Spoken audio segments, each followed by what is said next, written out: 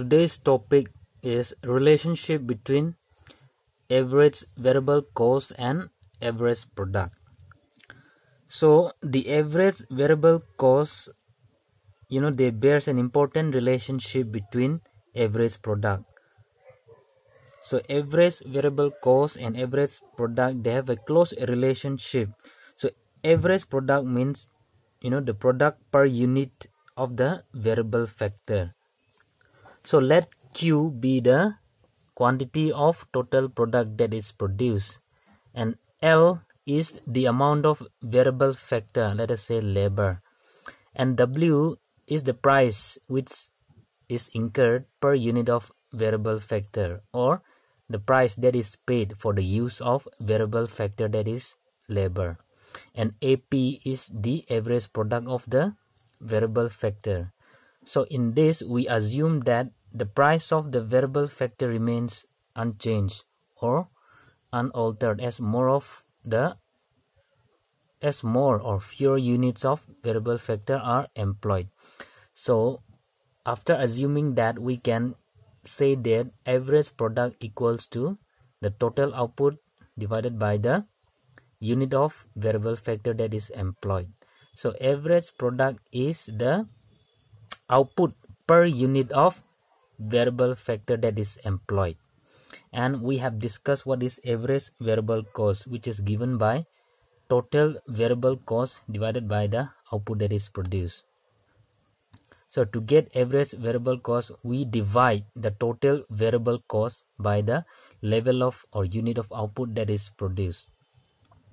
So this is the diagrammatical representation of the relationship between the average product and the average variable cost.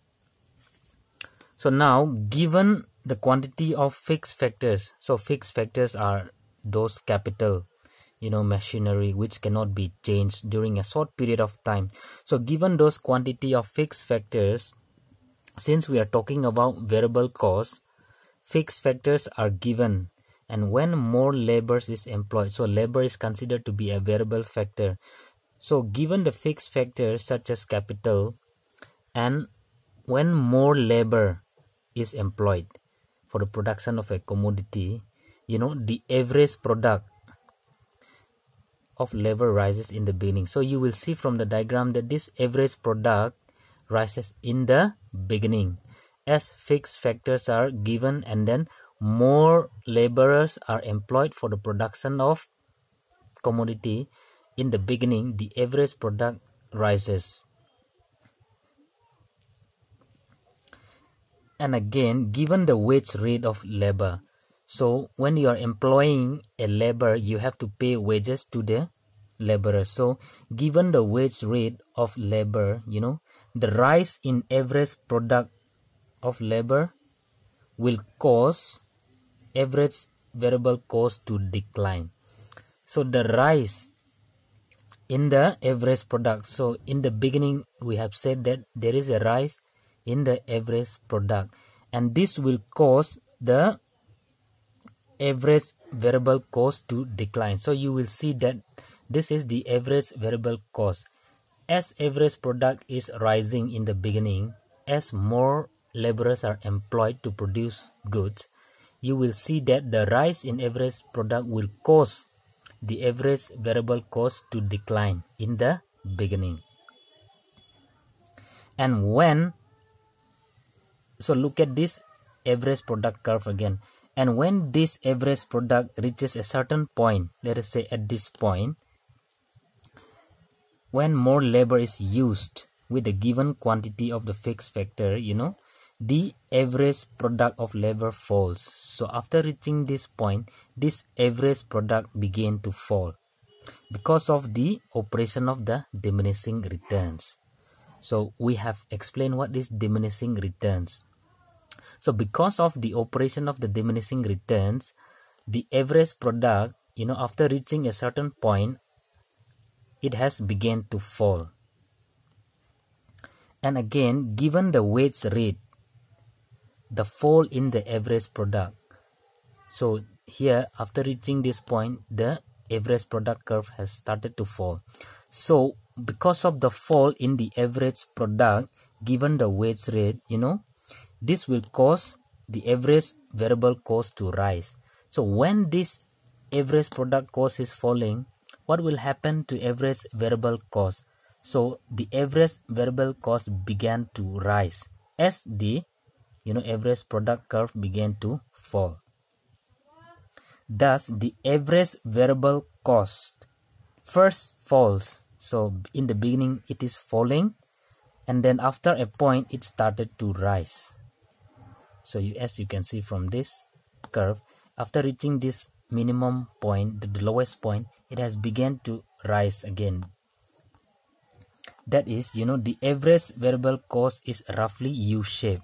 So this average variable curve will look like a U-shape, because in the beginning it is falling, and then after reaching a minimum point it has begun to rise again. That is why it is looking like a U-shape.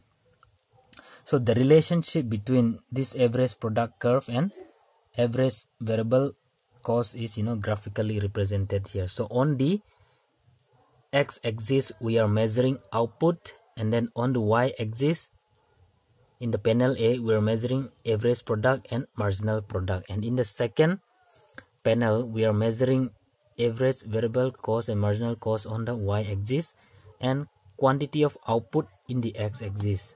And in this panel A, on the x-axis we are measuring quantity of labor that is employed. So this diagram or this graphical representation depicts the relationship between average product and then average variable cost.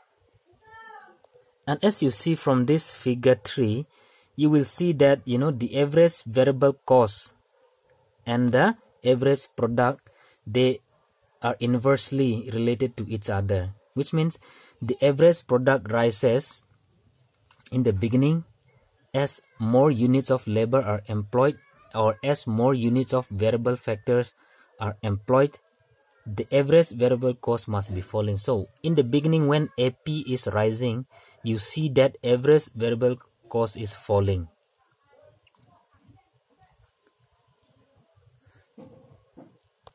And in the second phase, when average product is falling, you see that the average variable cost curve began to rise.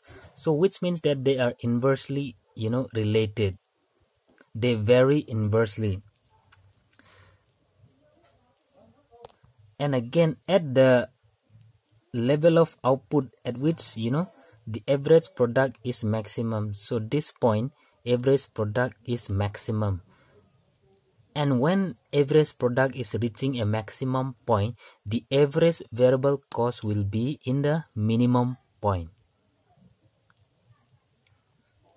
So thus, as you see from this figure number 3, the average variable cost looks like the average product curve that is turned upside down, with the minimum point of AVC curve corresponding to the maximum point of average product.